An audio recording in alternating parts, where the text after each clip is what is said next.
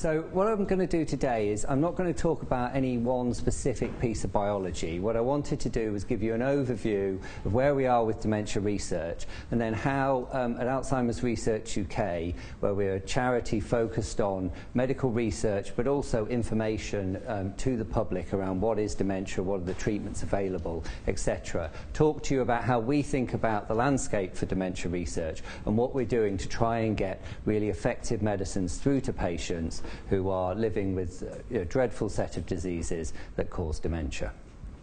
So as an overview, what I was going to do was really start off with a bit of background on how big an issue is dementia, what it is, because I'm aware that some of you are neuroscientists, but some of you aren't, so kind of go through the diseases and what you would see as a patient or a carer for someone who is a patient. What's actually going on in these diseases in terms of the mechanisms, and if we look at the brains of people with dementia, what can we see? And then go on to talk about the challenges in the landscape and what we're trying to do to address those. So dementia is probably our biggest medical challenge of the modern era, and that's because it is so common. So globally there are about 47 million people living with dementia. And that's going to rise really rapidly. And as you can see there on the left-hand side, 75 million people by 2030 and about 135 million by 2050. And that is largely driven by the fact that as across the world, populations are aging. And the biggest single risk factor for most forms of dementia is age. The older you are, the more likely you are to get it. And if you look at this graph here, you can see that actually the biggest growth in terms of number of patients is in low and middle income countries, particularly in Asia, but also in Africa. We do have growth in the West, but that is growing at a much slower rate. So with this number of patients, and with the diseases being so debilitating, the cost to the global economy is enormous. It'll hit $1 trillion by next year and grow to $2 trillion by 2030. And that is a combination of direct healthcare costs, a lot of social care costs to look after these people, and a lot of informal care costs, so people giving up their jobs to look after their husband, their wife, their parents. And that has a knock-on effect to the economy of lost productivity. Now, I tried to find some figures in terms of the impact in Italy, and there's about 1.2 million people with dementia in Italy. And the cost I kind of had to calculate using British numbers and scaling by the number of patients, but it's probably around 34 billion euros a year. So this is costing governments and healthcare services a lot of money, and at the moment it's the only one of the top 10 diseases identified by the World Health Organization that doesn't have any effective treatment or cure. So what is dementia? So dementia is the umbrella term that describes the symptoms that someone would experience or you would see in somebody else. The most common, and the one that certainly the general public are most aware of, are cognitive and memory deficits. So problems remembering what's just been said in a conversation, where you are, and as the disease gets worse, even who your husband or wife is or who your grandchildren are, you forget those things. The other thing we see, depending on the types of dementia, is problems with decision-making and reasoning. So particularly where the frontal part of the brain is involved, you can have a lot of problems in terms of being able to make appropriate decisions. And we can start to see inappropriate behaviours in people as they've lost their inhibitions. So saying very rude or hurtful things about people, making really bad decisions, say around their finances, etc. In some forms of dementia, you have difficulties with with communication. So that might be problems actually being able to speak, just from a motor point of view. Problems with language use, so choosing the right words or being able to remember what certain words mean. And then as it progresses, you can get to the point where it's really difficult to communicate with the patient at all. There are various other behavioural changes that you see depending upon the type of dementia, and they can make it very difficult to manage patients and look after them, particularly where agitation, aggression or depression really affect the patient markedly. And all of these different symptoms get worse over time, so that eventually the patient's not able to do anything for themselves. You very rarely die purely of dementia. You would often die of things like pneumonia, various other complications, but they're very much brought on by the fact that you're suffering from really marked dementia. And there's a lot of variability between patients and between different clinical causes. So in terms of the different types of dementia, shown in the pie chart is the rough proportions of patients, about 2/3 of whom will have Alzheimer's disease. The next most common is vascular dementia. Now that's separate from strokes, but what happens is from a vascular point of view, you generally get leakiness in the vasculature that drives neuronal degeneration and therefore usually quite localized areas of damage. The mixed is shown here at about 10 to 15%, although I think as we're doing a lot more research, we're realizing that the neat clinical definitions of these different dementias don't really line up with what we can see at a cellular and pathological level. So there's probably a lot more patients with a mixed dementia than we give credit for at the moment. And then there's a number of rarer types of dementia, such as that with Lewy bodies associated with Parkinson's disease and frontotemporal dementia. If you look at the brain of somebody with dementia, in the top I've got a healthy age-matched control in a coronal section cut across here of somebody's brain, post-mortem obviously, and a late-stage Alzheimer's patient. You can all see that this brain is remarkably atrophied, particularly in the temporal lobes here and where the hippocampus should be. And those are the regions of the brain that are involved in recognition, a lot of cognitive function, navigation, and so on. And depending upon the type of dementia you have as to which area of the brain will be showing atrophy. If it's frontotemporal dementia, there'll be a lot of frontal damage, much less so perhaps at the back.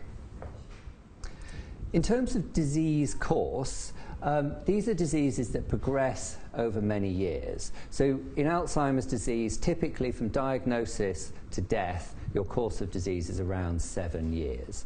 For frontotemporal dementia, it can be very similar, although there are subtypes that can have a very slow progression, so you might live with the disease for 10 or 20 years.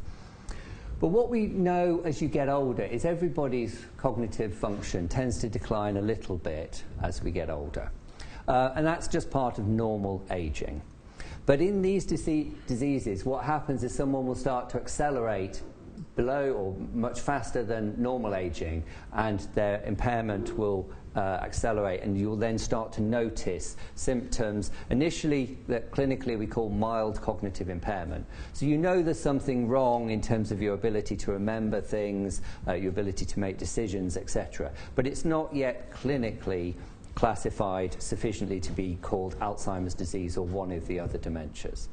But generally, people with mild cognitive impairment, unless it's caused by some other factor, will go on to develop full-blown dementia. And then that'll get worse and worse until you die.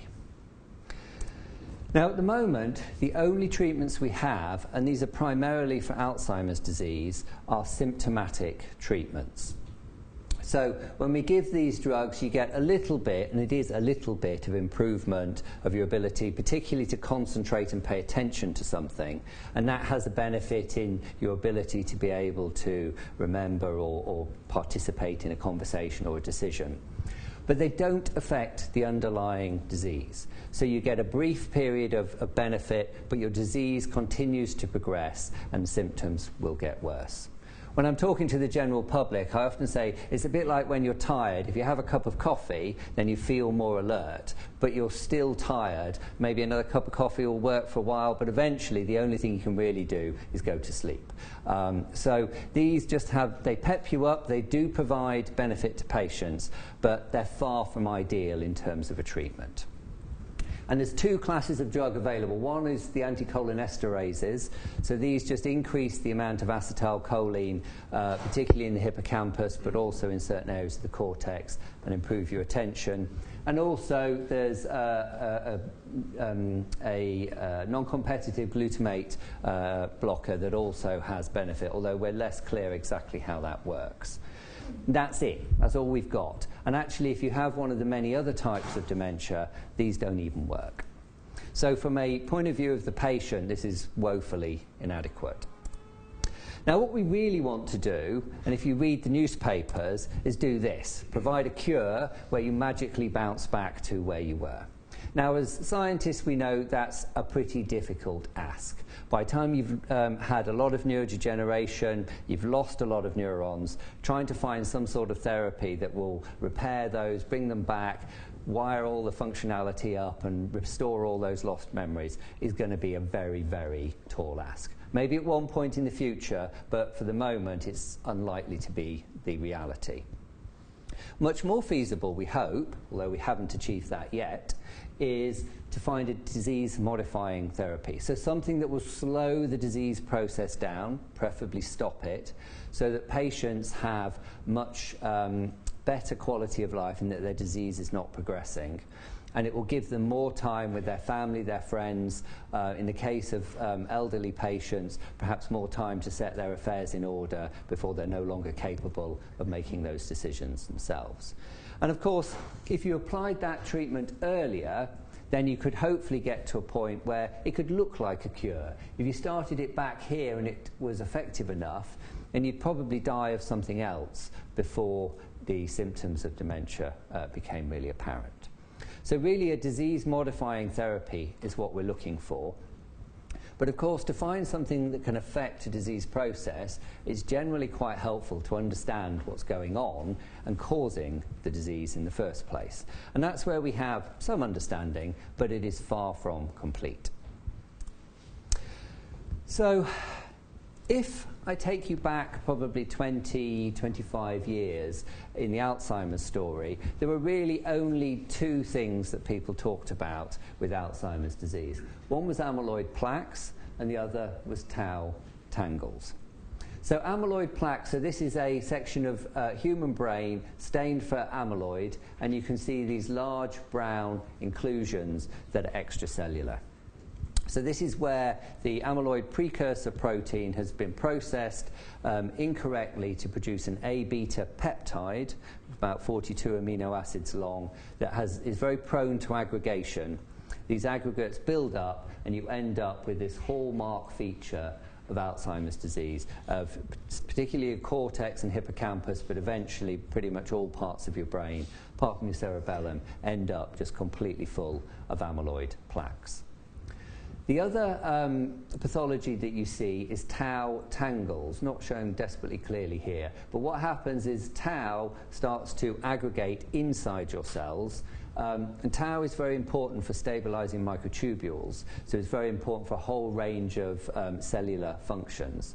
It becomes hyperphosphorylated, it starts to aggregate, builds up inside the neurons, ultimately leading to their death. So 20-odd years ago, it was all about these two proteins, and there was an intense debate as to which was most important. I think probably tau has won out in the long run, in that the symptoms correlate much more closely with aggregation and accumulation of tau than they do with amyloid. It is possible that you can have an awful lot of amyloid in your brain, but very little pathology. Now, I've shown here the histopathological hallmarks of Alzheimer's disease, but something we've realized much more over the last probably 10 to 15 years is actually that a lot of these dementias and the neurodegeneration that is the underlying cause of them are much more, have a lot more common features than perhaps we realized. And what I've tried to show here is that spectrum of different disorders which have very, very different clinical symptoms and presentation. But actually, when you look at what's happening, they all rely on one thing, which is a protein aggregating either inside neurons or extracellularly, leading to neuronal damage and then ultimately neuronal death. Now, the proteins that accumulate in these diseases are different, and they're shown across the top here. So A-beta and tau are classically the ones that you would see in Alzheimer's disease. Whereas TDP-43, which some of you will know very well, is seen more in ALS and various forms of frontotemporal dementia. Alpha-synuclein is the protein that accumulates in Parkinson's disease in terms of Lewy bodies. I've shown one down here. but can also be seen in dementia with Lewy bodies. And I think something we've realised is that in general these are a spectrum of disorders, because some of the proteins that accumulate can accumulate in different types of dementias which have different presentation in terms of symptoms.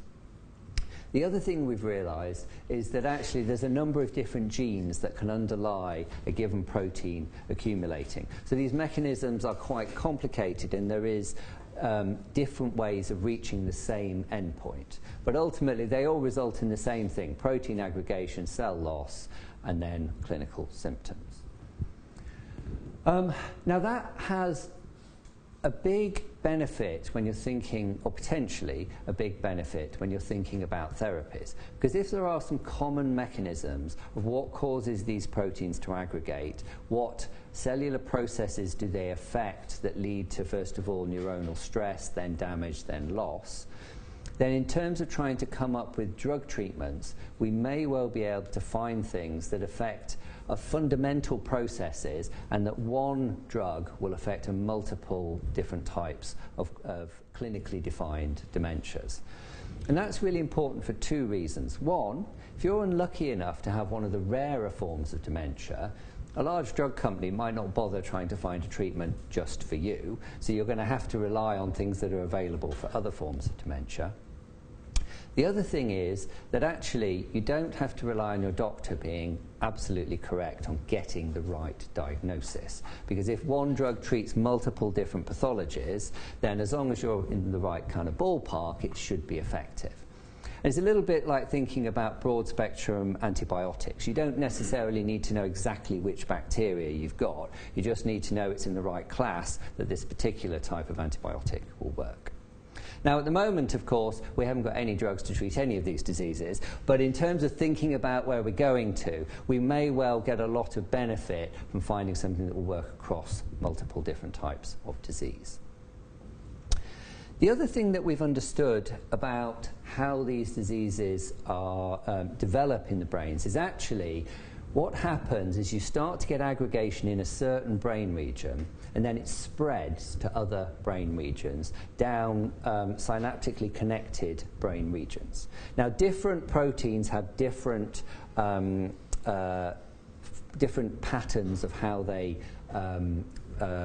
transmit or they progress through the brain. So if you take tau, for example, it tends to start in the locus coeruleus, and actually anybody kind of from my age and upward probably has some tau aggregation in their locus, and it's only when it starts to go to other bits of the brain do you then start this cascade that leads to a dementia diagnosis. So actually it spreads out and then around the brain.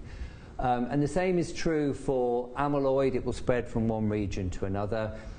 Same is true for alpha-synuclein in Parkinson's disease and for TDP-43. Where it starts and then where it spreads to is different, but there's a typical pattern, at least in most patients. And this has been, first of all, worked out from post-mortem brain, looking at different clinical stages and looking at the patterns of deposition. But now, as we have PET ligands, we can also do this in human, living human brain. On the bottom here is an amyloid PET ligand, and as disease progresses, you can see that there's a lot more amyloid deposited in these people's brains. And in tau, you can see it spreads from the entorhinal cortex through the hippocampus and more broadly in the temporal cortex before spreading further across the brain. And as we get more data, as more people are scanned, and for different types of dementia, this pattern is slowly, very clearly emerging from the different scanning techniques that we have. And this, I think, will be very, well, it's important now for diagnosis, and if you're trying to run clinical trials so that you know exactly what type of pathology your patient has. And this may well be important in the future when we have licensed medicines in terms of working out which patients get which treatments. Although, of course, PET scans are cheap and far from kind of simple as a patient, so better ways of diagnosing and really typing the types of dementia and pathology someone has would certainly make it a lot easier for medical practice. The other important point I want to make about how these diseases progress is the time course. So somebody would go to their doctor definitely once they've got dementia. They may well go when they've got mild cognitive impairment. But from a range of different scanning techniques, we've kind of managed to put together the disease course of what's happening to different aspects within these diseases. So this is for Alzheimer's disease, and it's the most well worked out. But for other diseases, we see similar patterns. So the line on the far left is the amyloid deposition line, and you can see that this starts well before you get to either mild cognitive impairment or to dementia. And this time window here is about 20 years. So amyloid is accumulating long before you see any obvious symptoms.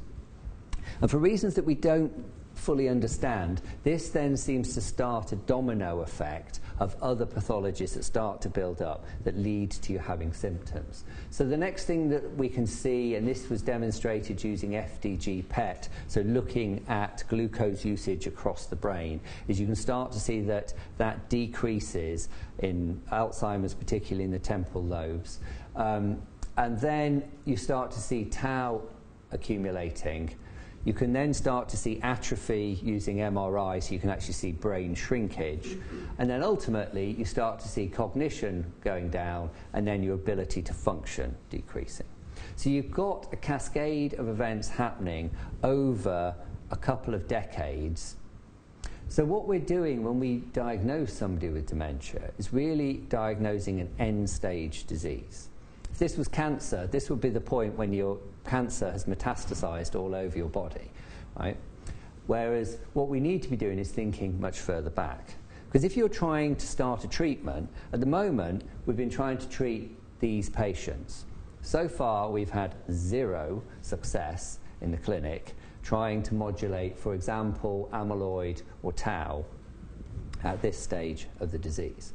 And that's perhaps not surprising. Amyloid reached its maximum point 15 years ago. All sorts of other things have happened since then, so the disease pathology is probably no longer dependent on the amyloid levels at this stage of disease. Now, for practical reasons, we're now running clinical trials at this stage because we can find these people. They've got a mild cognitive impairment. If you look for them through memory clinics, through various other kind of medical care systems, you can find patients at this early stage, and therefore you can enroll them in clinical trials. There are a whole load of those going on at the moment, and we hope that at least some of those are going to work. But what you really need to do is get all the way back here. And that's really challenging, because these people are healthy, so they're not going to come into the doctor and say, in 20 years' time I'm going to have dementia, can I enroll in a clinical trial now? Very few people will do that. So how are we going to find them? We're going to have to find ways to diagnose much earlier than we do at the moment. Now, as we understand more about these diseases, it will help us do that. But this is one of the key challenges in this area, is trying to treat the patient at the right time. And an analogy I often use when talking to the general public is thinking about cholesterol levels. So we know that high cholesterol gives you a much higher chance of getting a heart attack, stroke, and a whole range of other cardiovascular disorders. So what we do these days, when you're 30, 40, 50, if you go to the doctor, you may well have a cholesterol test. If it's high, you'd be advised to take exercise, improve your diet, but you're probably given a statin to lower your cholesterol. And there's not technically anything wrong with you at that point. High cholesterol by itself is not a disease necessarily, but we know the very strong linkage through to later issues around cardiovascular health, and therefore we treat early. That's probably where we need to get to with Alzheimer's disease and other disorders, where we can spot this happening and start treating to try and prevent that domino effect of other pathologies that leads to neuronal loss and symptoms. So in terms of what do we understand about these processes? Well, genetics has been incredibly helpful. So if we go back to the late 80s and early 90s, with the technology we had available at the time, we could find autosomal dominantly inherited forms of Alzheimer's disease and other dementias. And in Alzheimer's, that led us to the amyloid cascade hypothesis, because 3 genes were found to come out very strongly in early onset autosomal dominant Alzheimer's disease, where the onset of disease was usually in your 40s or 50s, as opposed to your 70s or 80s, as it is for sporadic disease. Amyloid precursor protein is the protein that A beta it comes from, and presenilin 1 and 2 are 2 of the enzymes that chop up APP. So it was a very nice, clear story. And that has been very important for driving research for the last 20 years. We also understood that ApoE gene was also very important, and it comes in 3 forms. The ApoE3 form is kind of the normal version that about 75% of the population carry. About 25% have an E4 allele, or a very small number have 2 E4 alleles, and that increases their risk of developing Alzheimer's disease markedly. If you look in Alzheimer's disease populations, about 70% of them will have at least one ApoE4 allele. So that is one way in which we can find people early. We can see if they carry this gene. But it doesn't mean to say you definitely get Alzheimer's, you're just at a much higher risk. Now, as genetic technology advanced, we got cheaper to be able to sequence. As the size of cohorts grew from 10 individual families to hundreds, then thousands, then hundreds of thousands, the GWAS studies have identified a whole load of risk genes where they just increase your risk a small amount. But what these do as you start to put them together is start to understand different pathways that these genes lie on that help you to understand what mechanisms might be driving these pathologies. And the other important thing is we've also found some protective alleles. So all of these are increasing your risk. But we've also found that ApoE2, the other form of the ApoE gene, actually reduces your risk. There is a point mutation in APP that actually tends to, reduces its ability to be processed into A beta that is protective. That was found in an Icelandic population. And then just this summer, PLC gamma 2 mutation was found that is also protective. So this gives us some insights of how we might target different genes from a therapy point of view in terms of trying to mimic protective alleles. And then obviously the risk genes help us to understand what might be driving the disease. And really there's kind of 4 areas that come out. Lipid metabolism, I guess the ApoE was the early indicator of this, but many other genes point in that direction. A clear role for the vasculature and the neurovascular unit in terms of potentially exacerbating pathology. A very clear role for the immune system, either beneficially or to actually drive pathology, particularly microglial activation. And then also deficits in proteostasis. So of course all the neurons we have in our brain are the same neurons that you had when you were a young adult all the way through life. And those cells are much more susceptible to any changes in protein synthesis, quality control, degradation processes than much of the rest of your body where the cells are turned over much quicker than your lifetime. So these are kind of 4 key areas that we're looking at in terms of pathology.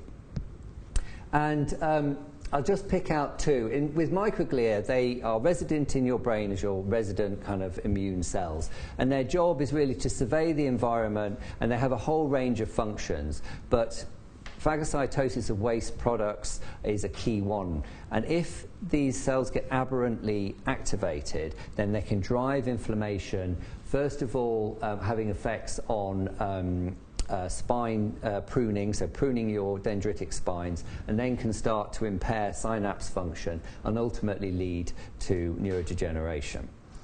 And then on the proteostasis side of things, it's really important when we make transcribed proteins that they get properly folded and used.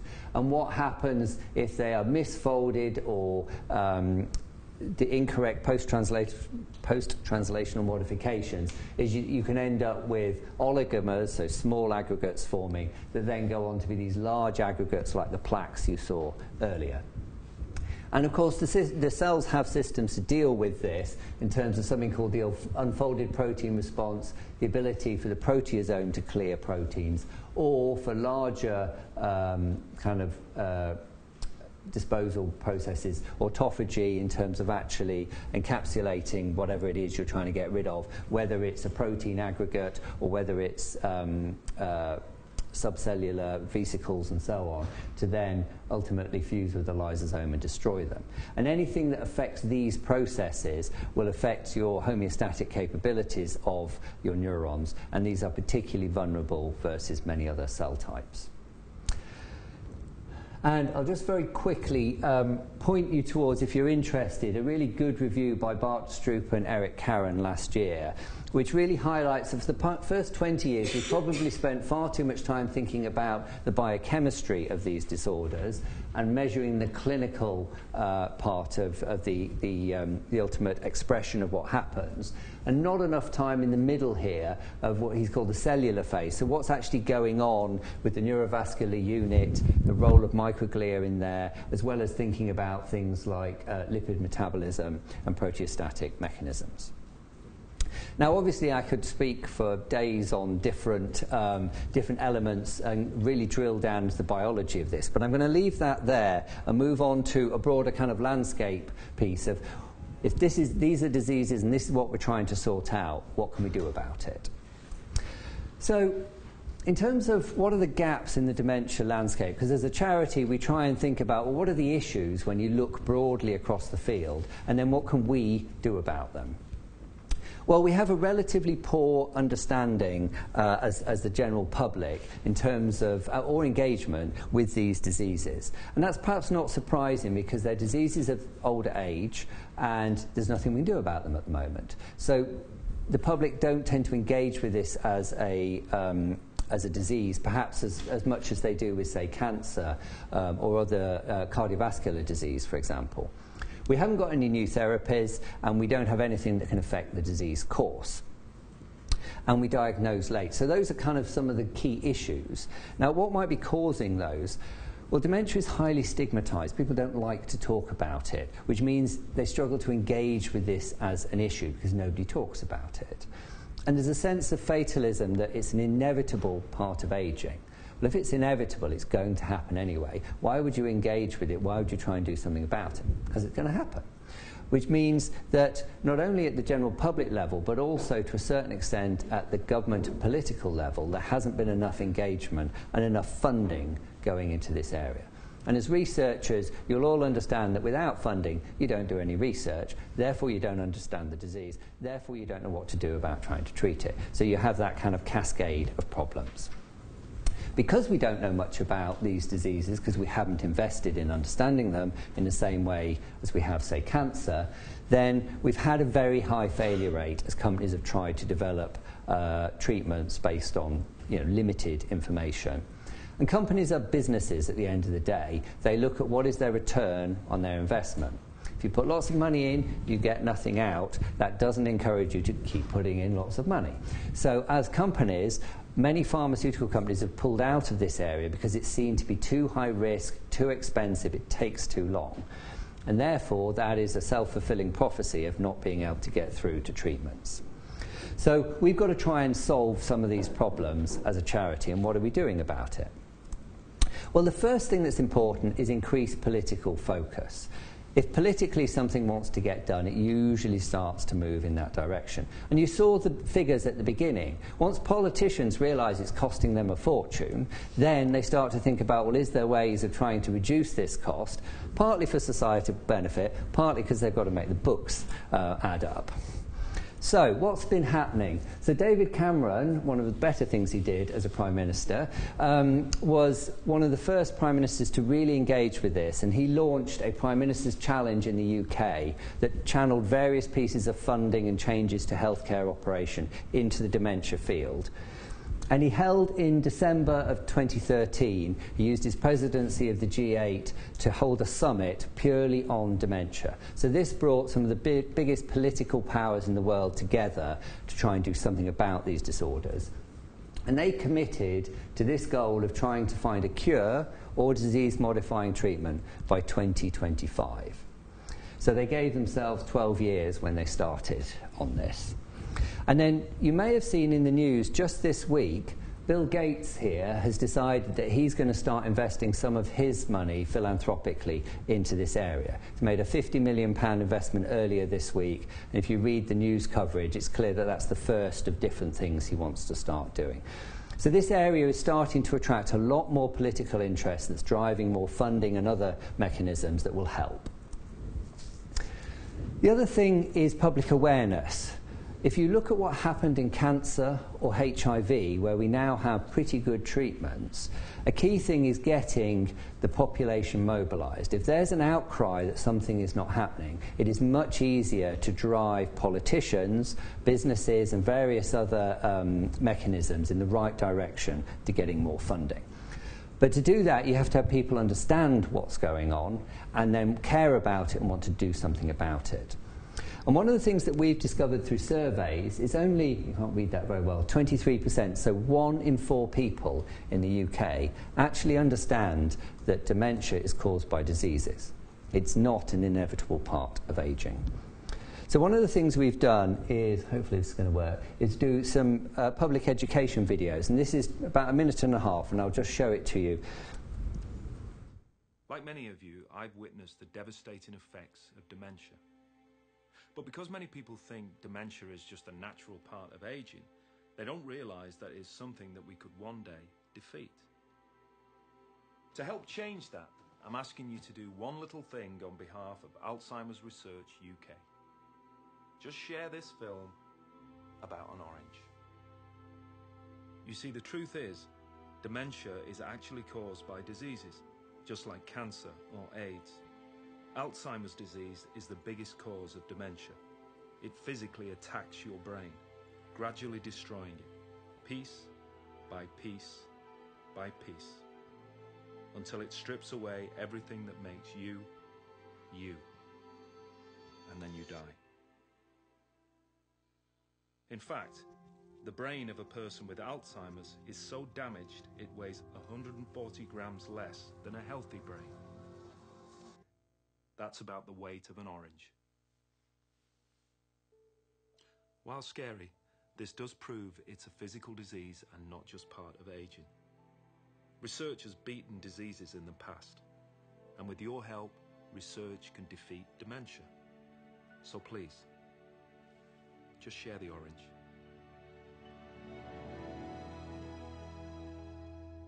That's an example of one of the short videos we've put out to try and help raise public awareness that then also helps us as a charity raise more money that we can then put into research. Now, I'll take a short aside in terms of drug discovery in Alzheimer's disease. And I don't know how familiar you are with the challenges of drug discovery, but essentially you start with some information that's usually come from academic sources in terms of what's causing these diseases, what might be a good target. You try and find a compound that you can take into clinical trials to actually affect that disease process. You run a range of phase 1, 2 and 3 clinical trials to see if it's safe and it works. If it does, you ask the regulators to approve it, and then you've got a medicine. So that's nice and quick. It just takes 15 years and probably $1 billion. Now, the challenge in dementia drug discovery is we don't understand enough about the diseases, so we can't pick our targets very well. And the clinical trials are really long and expensive because we're probably picking patients too late at the moment, and the progression of disease is relatively uneven between different patients, and our clinical tools for determining just how bad somebody is are relatively blunt. So you need large trials run over a long period to see if it works. That means it's expensive. So sadly, nothing's made it to the end yet, apart from those symptomatic treatments. And this is evident if you look at the pipeline of number of agents. So this is phase 2, the first time you test if something actually works in patients. And then phase 3 is where you confirm it in larger groups of patients. Now, you might look at this and think 80 agents is good. But if you compare it to cancer, it's more than 1,000. And this is for Alzheimer's disease. If I put this up for frontotemporal dementia, there'll be 1 or 2 limping along. That'd be it. So this is a really poorly underinvested area, and we clearly need to boost the amount of drug discovery work that's going on, because ultimately the more attempts you have at it, then the more likely you are to reach the end. So as a charity, one of the things that we are very much thinking, well, to just come down to the bottom here, we've got 4 areas of research. Understanding the disease is obviously very important. I'm going to talk about developing treatments, but we also do work in terms of understanding how people can reduce their risk and also improving diagnosis. So if we're trying to increase the amount of dementia R&D, well, first of all, you need that basic understanding of what the hell's going on. So you can do that through academic grants, and we also have an investment in something called the Dementia Research Institute that I'll touch on in a minute. And we've got 3 different mechanisms for trying to drive more drug discovery in this area. And the way I think about them is whether it's us working directly with pharma, as we do in the Dementia Consortium, us partnering directly with academia to drive drug discovery, or us being part of something that's industry-led in a more venture capital investment way. The Dementia Consortium that Marco works on has the goal of basically increasing the number of validated targets. And what I mean by this is that the biology is robust. You can find 1 or more compounds that are potent and selective at whatever it is you want them to do, inhibiting an enzyme, increasing signaling through a receptor or whatever. So you've got a compound that does what you want it to do and doesn't do too much else. And you've shown in cell models and in animal models that it has an effect that's consistent with efficacy. There's no major safety reasons as to why it shouldn't go forwards. And then you're in a much better position to find the molecule that you'll take into clinical trials. And what we've been doing is we've built a consortium with these 5 drug companies, plus LifeArc, which was called the Medical Research Council Technology Arm. And LifeArc bring the drug discovery expertise in terms of actually doing the laboratory work. The academic partners who apply to the Dementia Consortium, like Marco, bring the knowledge of the disease and often reagents and other things that can get the project started. And then at AR UK, we bring funding along with the pharma partners, plus expertise on thinking about how to run a drug discovery project. What are the key experiments you need to do? What are the questions that you need to answer? And we have a portfolio of different projects. These are the projects here. Actually, the project that runs out of here is actually the only one that doesn't have any companies attached to it. And that's because they perceived that TDP-43 was perhaps only involved in a subset of dementias, perhaps not commercially attractive enough.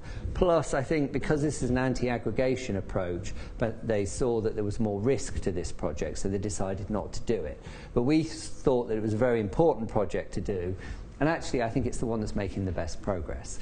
And what these projects are is we have a number of milestones, which really the first milestone is around the feasibility of getting the assays set up and checking that you can actually do a project, essentially. The second milestone is finding good compounds that we can take into milestone 3, which is where we are then trying to see if it has an effect in a whole animal, usually, and in more sophisticated cell models.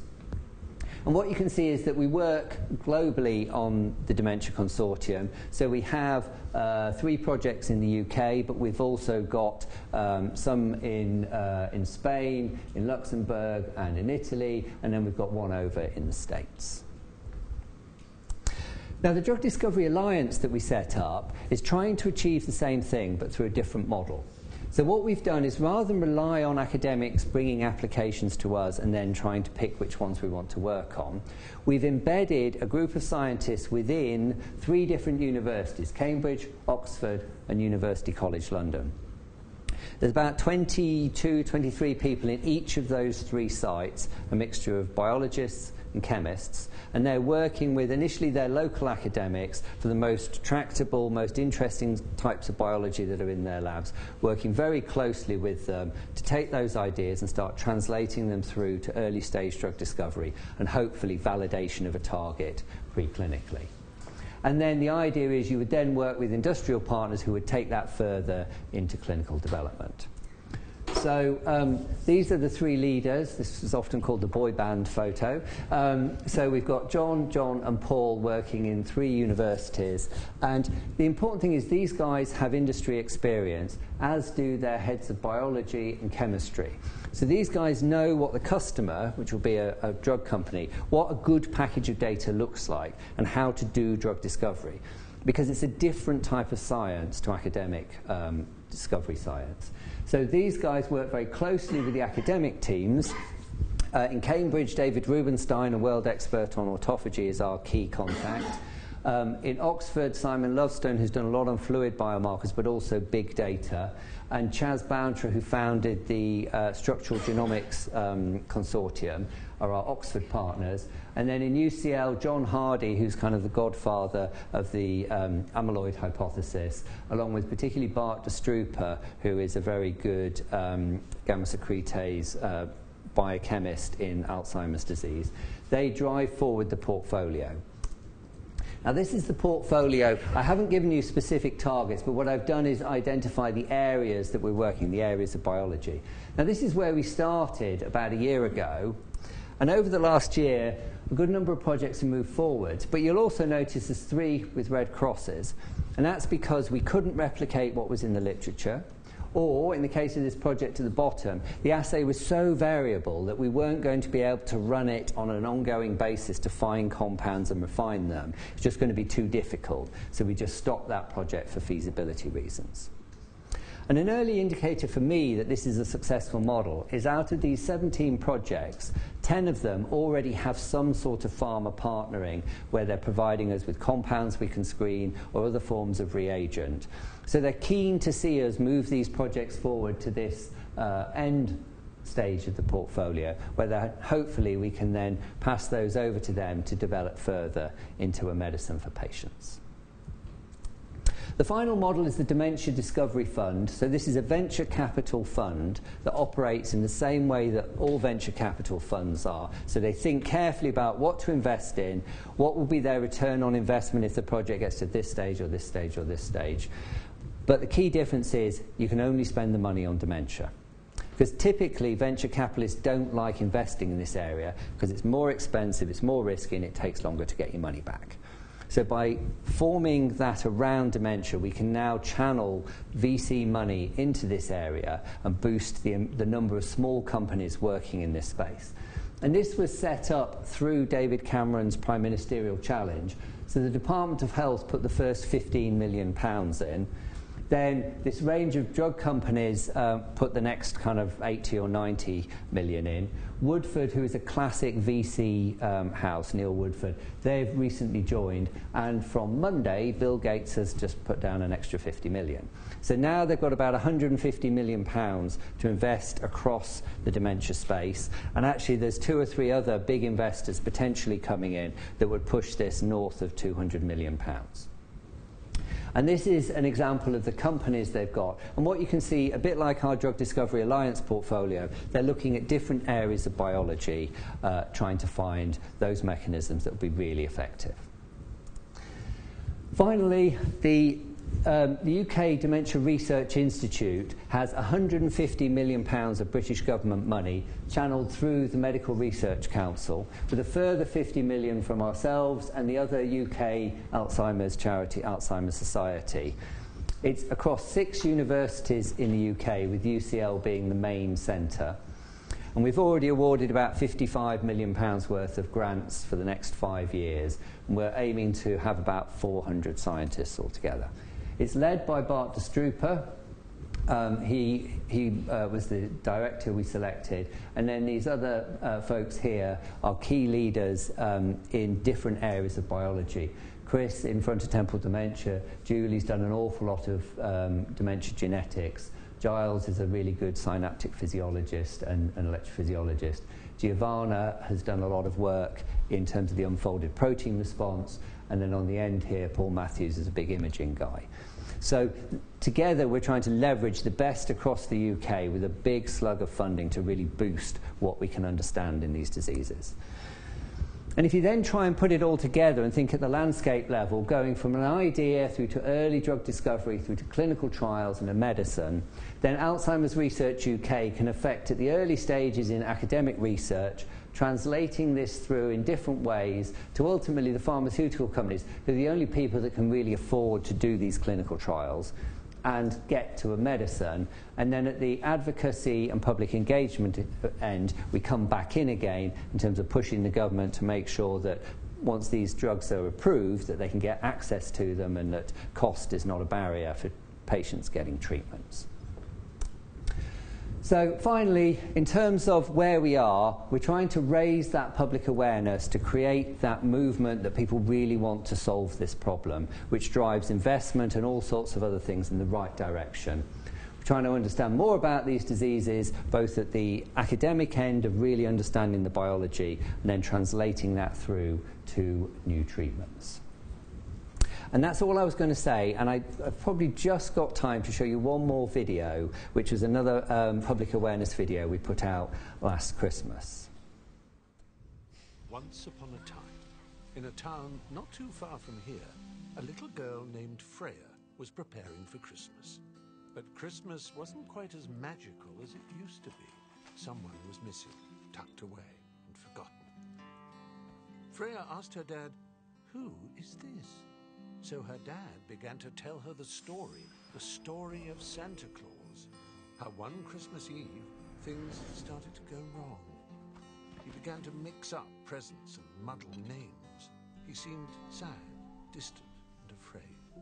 Year by year, things got steadily worse, until finally, he stopped coming altogether.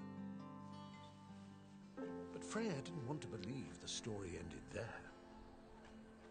So she set off on a journey with an idea of how to help, because she believed something could be done.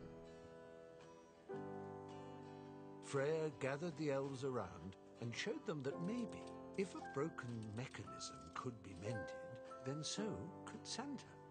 The elves now had a new purpose, one that would take all their commitment and determination. Because if Santa had a disease, research could find a way to fix it.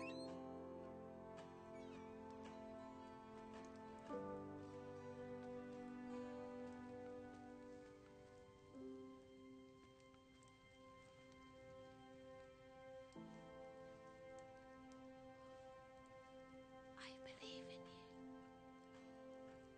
Alzheimer's disease is the most common cause of dementia.